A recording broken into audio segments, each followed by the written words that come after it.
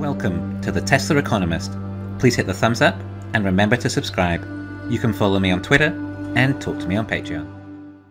Tesla's electric cars sure are profitable, but even that looks small when compared to the potential of FSD, which in itself is dwarfed by the potential of robotaxis. Tesla still has all these future massive industries that they're trying to enter once they can make enough cars, and the software in the cars is to a high enough standard. Now, although electric cars are meant to be great for the environment, a lot of them still run on coal. The energy used to charge the batteries has to come from somewhere, and if it's coming from the grid, then it's likely from gas or coal. Now, yes, it's still supposedly better for the environment than ICE cars, but it was also a necessary step in the transition of renewables. Electric cars had to be powered by some means. There aren't enough renewables yet. But Tesla was a car company first, before they decided to get into energy with the acquisition of SolarCity. Why didn't Tesla start out as an energy company first? Why didn't Tesla start making solar panels and battery storage instead of cars? Well, for starters, remember Tesla was a tiny company with only tens of millions of dollars in seed money. It had to start lean and small and with as minimal losses as possible on a shoestring budget. So Tesla started with the higher end, more profitable products in smaller markets that didn't need massive economies of scale to compete. And we know how that went. But now Tesla is putting even more pressure on the grid for energy due to consumers now needing to charge their vehicles, and their vehicles require an extra 20 megawatts of energy each year to run. And alright, Tesla is in the energy industry with battery storage and solar, but let's face it, this business has not been scaled to any noticeable level, and certainly not to the extreme. The extreme, that is where Elon tells us he wants to take Tesla, of which I kind of infer a "you ain't seen nothing yet" kind of attitude coming. This extreme scaling is accompanied with a number equating to a total of 300 terawatt hours of battery cells to be produced in order to reach a global, sustainable, renewable energy. So that is the target, but that number really means very little when we start talking about what is actually required to take out of the ground. For example, every ton of pig iron processed requires 2 tons of ore, also a ton of coke, and half a ton of limestone. Just to start giving you a rough idea of what is required here. And perhaps 1 ton is enough iron for LFP batteries for 3 or 4 EVs. Anyway, long story short, I shouldn't need to explain why this extreme scaling is not going to be done with nickel batteries. But basically, for energy storage, energy density is not as big a factor, as these batteries are not going to be used in transport. Therefore, we can use larger, heavier, lower cost batteries. And these batteries will be made from abundant materials. They have to be made from abundant elements, or else there simply won't be enough minerals to physically make the things. And of course, the more abundant elements are, then usually the less they cost. Therefore, Tesla's extreme scaling with energy storage will be using iron-based LFP cells in their batteries.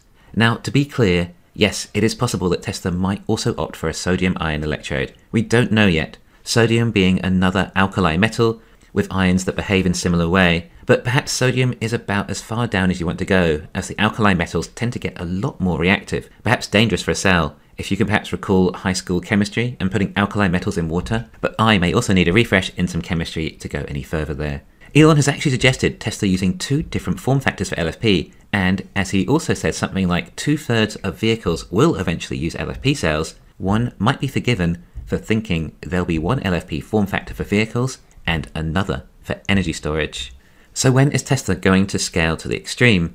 When is energy going to really start pumping out? I know people are expecting energy to take Tesla to the next level again, and some expect it soon. The thing is, Tesla is not a software company, it's manufacturing, and it takes a lot longer to build a production line than it does code an app. Not to mention the largest level of production the world has ever seen, so it will take time. And bear in mind that Tesla delivered Battery Day about 2 years ago now, and still to this date, we don't have the 4680 cell in volume production. And on Battery Day, they even showed the manufacturing at Cato Road, and to the level they were already at, perhaps after 1 year's experimenting. And on top of that, this was in addition to purchasing the likes of Maxwell Technologies and Highbar Systems.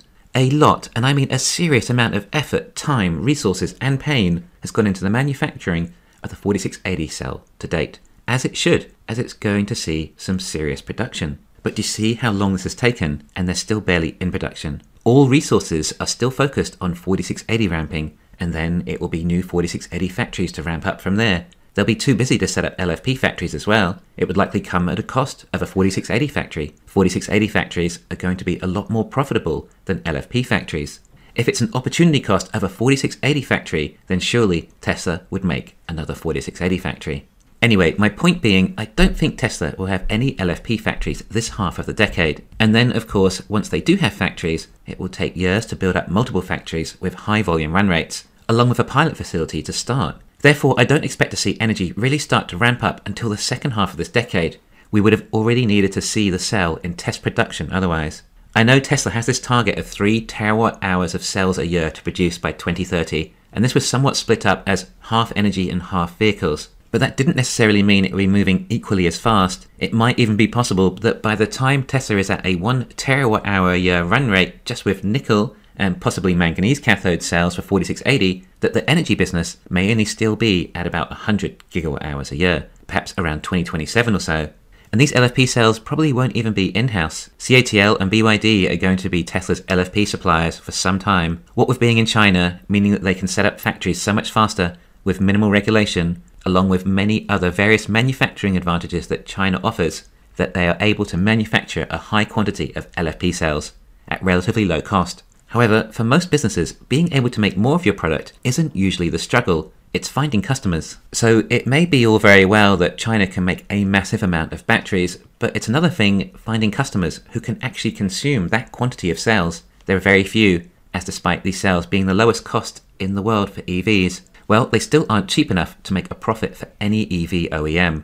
Well, except for the Wuling, but they only put about 10 kilowatt hours of cells in each car, so it's hardly going to add up. So it only leaves Tesla. Tesla have created a company that can consume LFP cells and put them into a product that has a profit.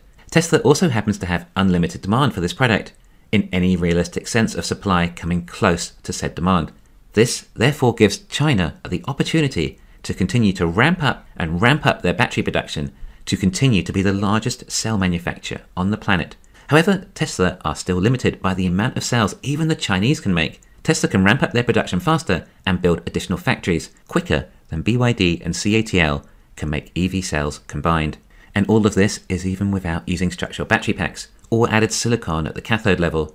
China has massive targets of production capacity for LFP cells. Tesla will purchase the majority of those, and although they'll be used for energy, the majority will likely be used in vehicles still. Although these LFP cells cannot be structural, I said cells, not battery pack. You see, it's the 4680 cells that are the structure. It's cell to vehicle integration where the magic is happening. BYD and even the Ford Mach-E had structural battery packs, but what is inside said battery pack? A lot of structure still that the 4680 cells remove. Obviously CATL nor BYD cells could serve as structure, and that is where the major weight saving happens. Tesla's energy also carries potential software services, similar to Tesla's transport business. Tesla will use Autobidder in order to even out supply and demand of power. However, it will likely serve as an AI arbitrage system, controlling supply, demand, and pricing in real time to manage energy use. And like robotaxis for transport, Autobidder has the most exciting potential for energy. I think energy will start to ramp up now, but not in a major way. CATL and BYD are planning on ramping their cell production solely for Tesla. Tesla's most profitable appropriation for each cell is in vehicles. Anything in energy is simply at a loss of not selling those cells in a vehicle. Tesla's energy business carries a net loss, whereas its auto business carries massive profits. Tesla does also intend on building their energy business too, and eventually the Chinese cell companies will be supplying some huge quantities of LFP cells. In a year or two, Tesla can start using about 10 times the amount of cells they have now to deploy in energy. Although this will be a lot more energy storage deployed than today, it will still be insignificant relative to the amount of cells in vehicles and the amount of energy cells that are actually required, although it should be generating a net profit soon enough, if Tesla continued to use LFP cells, especially compared to when they were using 2170 cells for energy storage. Energy is a fantastic product that clearly has massive money-saving qualities to users. Tesla just need to be able to make their energy storage profitably, and the massive amounts of profits that we're used to seeing from Tesla likely won't come until they make their own in-house LFP cell. The reality is though, for energy, there's nothing major coming for years, so it's not really where to focus too much of our own energy. Like I always say, in the near term, all that matters is 4680 cells and how fast they ramp. And like I say, that alone will take the stock price to $3,000 by 2025, pre-split price, assuming our usual caveat of the economy remaining intact. Thanks for listening. Please hit the thumbs up and subscribe. You can follow me on Twitter and talk to me on Patreon.